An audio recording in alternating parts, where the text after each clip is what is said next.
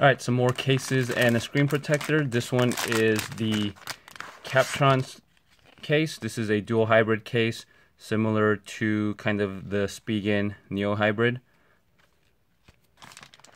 The screen protector that I got in today is actually a curved glass, so the edges are fully curved. So that's one that I'm really interested to see if it fits without causing any halo issues. This is from a company called, it looks like Innove1. This case is interesting because it has this part built in on the back. You see right here, you can put cards in there. It has this strap so you can kind of hold your phone like this. This is a plastic case or plastic TPU, full coverage.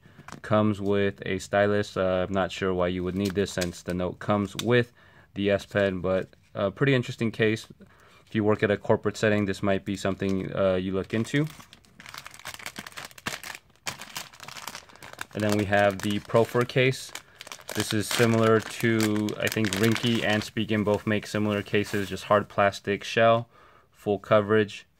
So these plastic cases before, they used to leave the outside perimeter of the phone exposed, but now they do a good job of curving it in. It's actually a lot thinner than I expected. This is definitely thinner than I think the Rinky cases that I've got that are similar in design. So this is just a matte gold. Looks nice. It'll be interesting to see how it looks on the black. So this is actually what I was most interested in. So with the Note 5, I couldn't get a full coverage screen protector unless it had like a black underlay on it, but this is actually a clear tempered glass screen protector that's fully curved. So if you look at this glass, it's actually curved on the edges.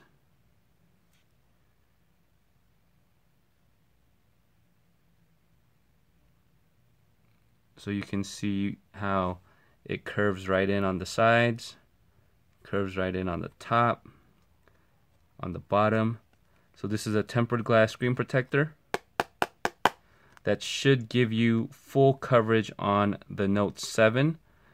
It'll be interesting to see if it actually also lets you use a case, because I could imagine it causing it to lift up, but it does fit right in like this, so it may be okay.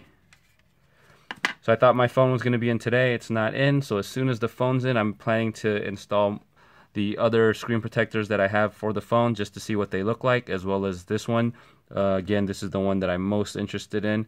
If it's good, hopefully other people can buy this, since it's an actual tempered glass screen protector that gives you full coverage around the phone.